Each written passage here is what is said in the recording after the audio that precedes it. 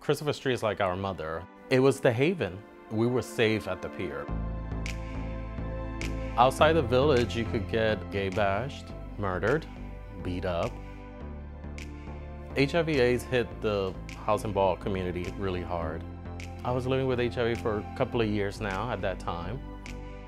I was like, hey, I'm living with AIDS, I have HIV. People were really shocked. They were like, why is this kid doing that? And why would he put all his business out there? Because it was really a secret. This is Luis Ortiz. In 1986, at just 14 years old, Luis Ortiz found out he was HIV positive. He took what could have been devastating, crippling news and instead embraced his diagnosis. Luis rose to the top of the New York City house and ball scene in the late 80s and became an inspiration for a community suffering from an epidemic. He worked tirelessly to push past the stigma within the ballroom scene and help organize the annual Gay Men's Health Crisis Latex Ball, a competition that also spotlights HIV education. Through this intersection of creative expression and activism, Luis Ortiz continues to inform, empower, and spark conversations to end the stigma around the virus.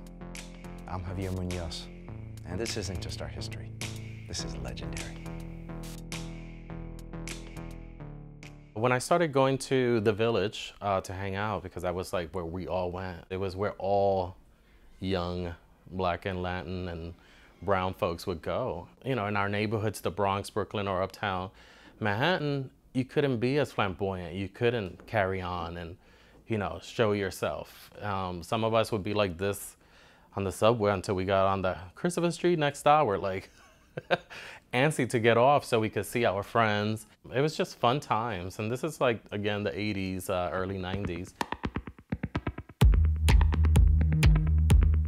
A lot of young LGBT people were being kicked out of their homes.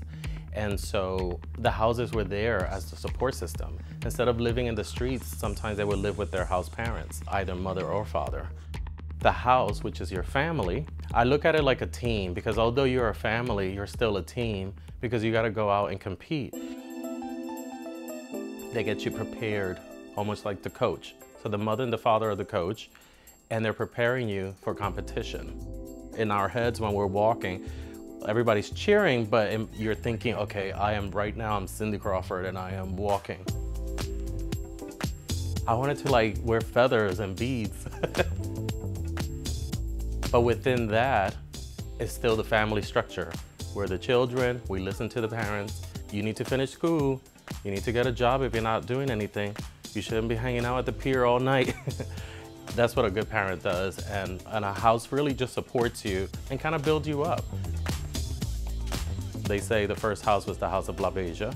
Crystal LaBeija was the mother.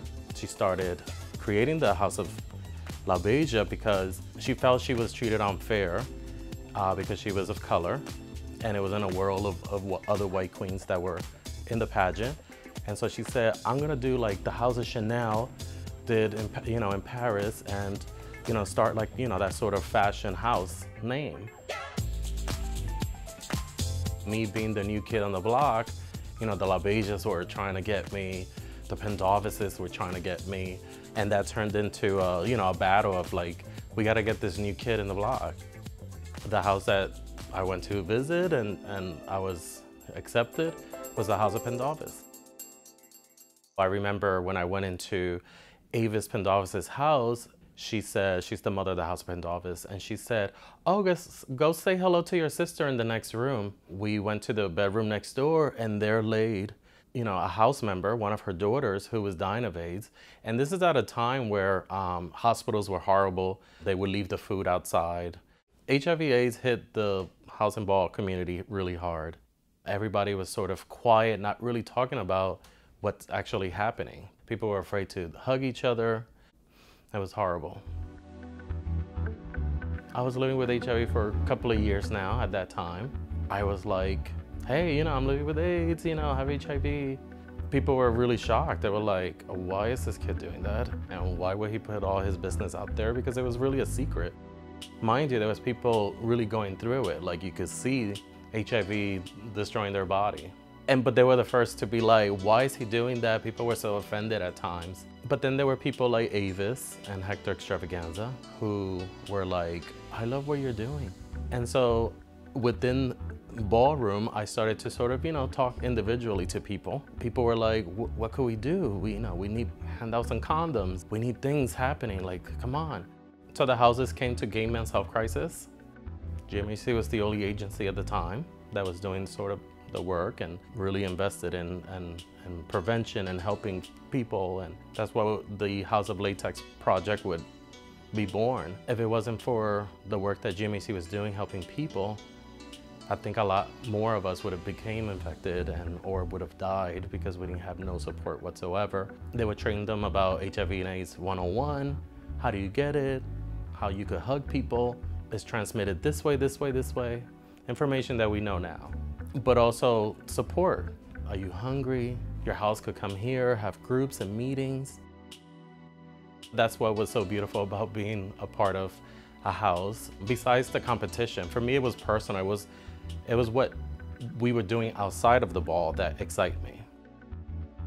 We talked to kids that were like 7, 8 years old, and then they had these amazing questions like, are you afraid of, to die? And I'm like, oh my God, this 8-year-old is asking me, am I afraid to die, And so it was really intense. But at the end of it, they always used to come up and give me these beautiful hugs. So little things like that stay in my memory it makes me feel, like I helped do something. The Latex Ball was our sort of memorial in a way. It was where we celebrated each other. And you would look at everybody and everybody's like in the audience, like in white. It was so beautiful. It was like angels on earth.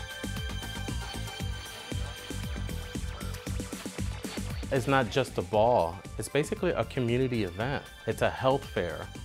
It's a perfect place to have togetherness and mourning while the ball is going on. Because we're celebrating each other.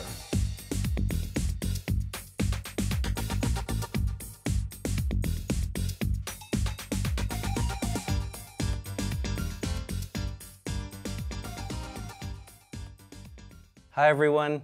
Thank you so much for watching this episode of Legendary. If you want more, check out the full Legendary playlist and be sure to subscribe to NowThis Entertainment.